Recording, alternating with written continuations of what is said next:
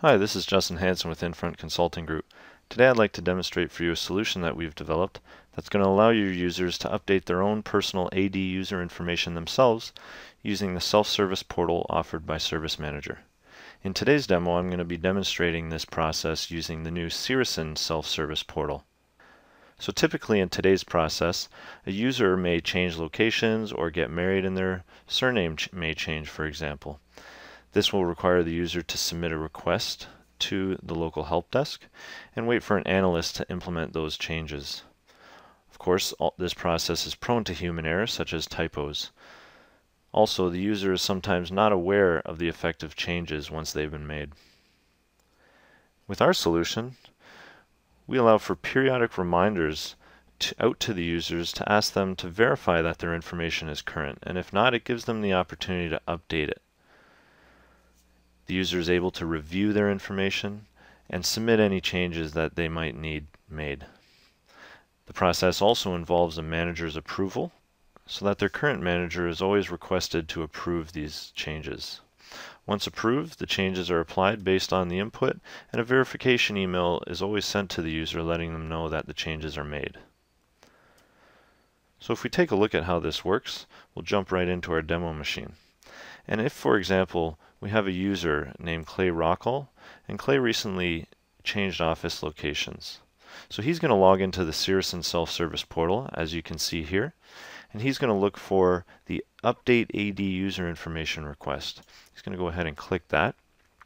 This request is going to allow him to review his general and organizational information, all contained within Active Directory. So this is all of his current information.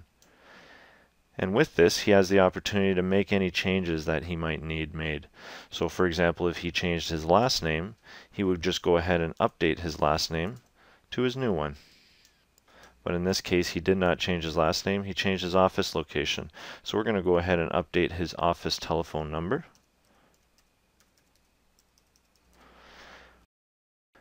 And any other information that we don't need changed, we'll just leave blank. So if we go down, we look at his organizational information, we can see that he's a help desk analyst and his current manager is Justen Hansen. His current office location is in Toronto. So this is the information we want to change, his office location as well as his manager that he reports to. So if we scroll down to manager here, we'll go ahead and search his new manager, which will be Prab. And the new office is going to be Montreal.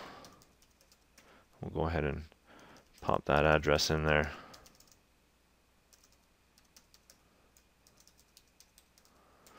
And of course, if you don't want to allow users to enter just about anything they want, of course, it can introduce some opportunity for typos.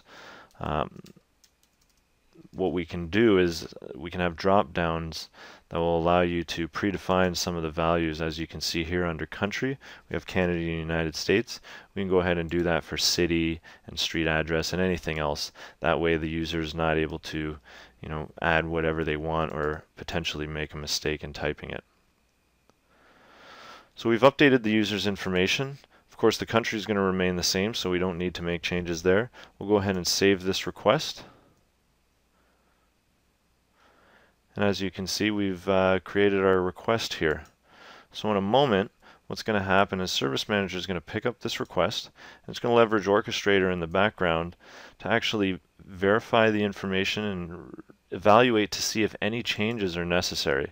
If changes are necessary, then what's going to happen is his current manager, who in this case is Justen, should get an email letting him know that Clay is asking for his information to be updated, and it's going to ask for Justen's approval before any changes are made.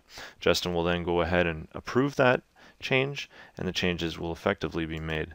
So if we hop into Service Manager here and we do a refresh on our current open service requests, we can see we have our SR3240 in progress. So if we open this up, and we'll briefly take a look at the Activities tab to see exactly what that workflow looks like.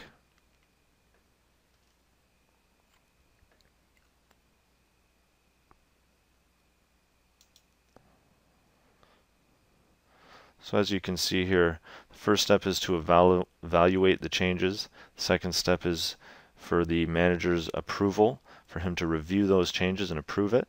And the third one, of course, is to implement those changes and send the email off to the user. So what we're going to do here, we're going to pause for a moment and let this process, and in the next step we'll come back. Hi and welcome back. Looks like the changes have been reviewed, and Justin here has received an email requesting that his approval be made. So as we can see here, if we read through the email, we can see the service request with ID 3240. Here's Clay's current information. So that's great, and we can see here that his new information has been updated with a new office location, new manager, and new office phone number. And it says here, your approval is required for review activity 3242. So me being Justin, I'm going to go ahead and approve that change. So I'll just go ahead and log into my self-service portal here.